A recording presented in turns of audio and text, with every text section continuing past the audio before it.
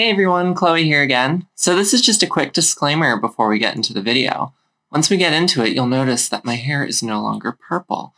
But don't fret, I have not changed my hair. This video was just recorded about a month or so ago, right before I did this wonderful thing. Stay tuned and I hope you enjoy.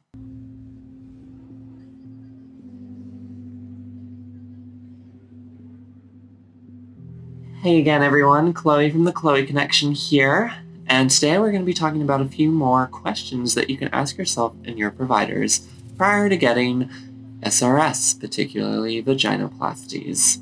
A big one that I didn't really consider until after I was sitting in a consultation is ask your doctor if you can see before and after pictures. Even better if they have those on some sort of website that you can access. Typically, doctors who are in their own private practice will likely have some pictures of before and after results. I've seen this more often with like facial feminization, but some doctors do post results before and after, for top surgery and bottom surgery. I think it's important to kind of get some semblance of an idea of kind of the work that the doctor or doctors you're considering have done. And does it look like something that you wouldn't mind having if that's how your results turned out? It's probably not the most positive spin on that. Like, does it look nice?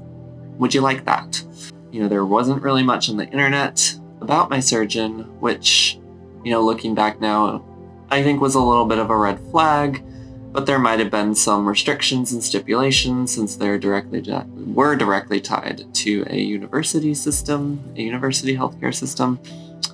I don't know the ins and outs of that. Be sure to ask if you can't easily access, because it might be something that they can provide to you during a consultation. Consider your accommodations. If you're traveling, which you most likely are because there aren't that many providers here in the country, talking about the United States, or if you're going to other countries, because some people do decide to do that. There are providers in like Canada and Spain that I am aware of that also do really good surgeries. Some of those might be for facial feminization surgery, so don't quote me on any of that.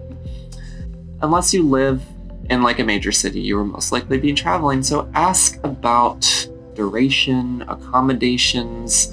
How long is this surgery expected to take? How long is the recovery time expected? Do they want you there for, post-op checkups, things like that? How long is your entire stay going to be from pre-op to post-op to checkups and all that? Really check in and see what your doctor and their team recommend in terms of where you can stay. All the better if they have places on site or nearby that are specifically for their patients to stay. I know that was the case for some people I know that went to Thailand for surgery. It was kind of like all-inclusive, and there was a place nearby or on-site where they would stay for the recovery. It seemed much more comfortable than staying in a hospital for a week. You will be on bed rest for a little while, you will be uncomfortable for a while, so your accommodations should hopefully be comfortable. I think it's something that's important not to kind of forego or skimp out on or kind of just ignore, which is something I kind of did. I didn't really think about that. It was more like, oh, I got the surgery, doctor's supposed to be good, it's covered by insurance, cool. And it's like, oh shit, this really sucks being in this hospital for a week, and the care and accommodations kind of left a lot of things wanting. And as part of that, I talked about complications in the previous video, and I can't remember if I mentioned this exact point, but talk to your doctor about who in the area where you reside may be a good option for any sort of revision surgery depending on what happens. In all likelihood, best case scenario would be going back to the person who performed the surgery, but that might not be an option, so I think it's something important to consider. I left the hospital and went home still on a catheter just because of the timing of the surgery right around Christmas, and I didn't really want to wait, and I just had a doctor back in Florida remove the catheter. So not exactly the same thing, but talk to your team to see who can help you with any post-op care or checkups as well. And when we're talking about the recovery process, this might be an important question to ask. When can I return to work?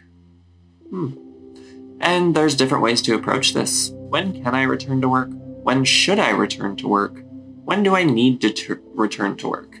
Those are all very different questions, and some of that will be up to the recovery, some of that will be up to you, some of that will be recommended by the doctor. My surgeon recommended a minimum of like 10 to 14 days. Like, you could go back to work after about 2 weeks. It likely would be unpleasant. I believe I went back to work after about 3.5 weeks, 4 weeks maybe? 4 weeks?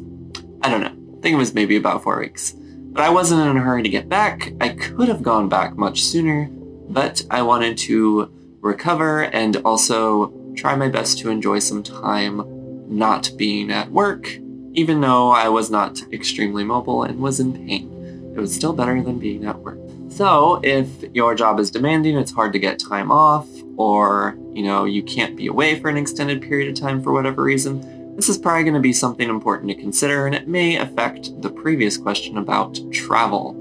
Where you can travel to and how long you can stay might be impacted by your job as well. If you have access to insurance, look into the whole rigmarole and making sure that it is not exclusionary of trans affirmative care. And policies, more often I'm seeing these days, exclude some surgeries but not all. Sex reassignment surgery tends to be more covered than other things like top surgery for trans women, top surgery for trans men who are getting a mastectomy. That is more likely to be covered than top surgery for a trans woman in the form of breast augmentation. In terms of questions for your doctor, ask them if they take insurance. That's a big first question. Depending on the surgeries you're pursuing and kind of how they approach it. For sex reassignment surgery, most providers will take, or most, surgeons, medical providers will take some form of insurance. When you're getting into things like facial feminization surgery, it can get a little more nebulous, let's say that. But ask them, do they take insurance? And if so, what does that process look like? What, insurance providers do they accept? And ask about what they might need to get that coverage. How many letters do they need? From whom do they need the letters? When do they need them by? Look and see if there are requirements in terms of how long you've been on hormones. And those are things you'd probably discuss with your primary care or your endocrinologist to include in those letters. Kind of making sure you're covering all those bases in the letters that you're providing. And then, kind of a second part, a part B of this question is ask them, when do they file their claim for insurance? There's likely going to be a long wait list for these surgeries. You're looking at probably anywhere from 12 to 36 months, depending on the provider. But, ask them about how does that insurance claim filing, whatever the terminology is, how does that work? Because if you're 12, 24 months away, they're not going to file that paperwork right away, most likely, because your insurance plan could very well be different by the time your surgery rolls around. My surgeon's office filed, I think, a month or so before. I don't know if that's standard protocol, but I imagine closer to the surgery is probably more common than further from the surgery. So I think that's a good thing to ask about to get maybe a little bit peace of mind of kind of the process. Because for me, it was a little nerve-wracking to be like, okay, this surgery is, I think, maybe 10 months off from the consultation. And I'm not going to know for sure if this is going to be covered by my insurance for 9 months. So it's a little nerve-wracking, scheduling this far in advance and waiting all that time and then not knowing for sure about the insurance. So asking can maybe help relieve some of that anxiety just to get some clarity on what that might look like. So I'm going to stop there. I still have a few other things that I think are important to ask, and I think I'll put that out in a third video later on. So just as kind of a recap, some of the things I think are important to ask in terms of this video. Ask about before and after pictures, see those results. Ask about traveling and accommodations, and in part of that, ask about where you can go locally if you're traveling for surgery. in terms of post-op care and any complications. Refer back to my previous video if you want a little more detail on asking about complications and what to do in that case. When can you return to work? That might be an important thing to ask depending on your current situation. Insurance coverage. How does that process go? How does the claim filing go? What do you need to get covered? Which will involve conversations with both your surgeons, the doctor office, and with your insurance company, most likely. Let me know down in the comments what you think about these things to ask potential providers. Great things to ask during or even before a consultation. Let me know your thoughts on these questions. Let me know if there's other things you think are important to ask or consider. And as always, thank you so much for watching. I love you all. Bye for now.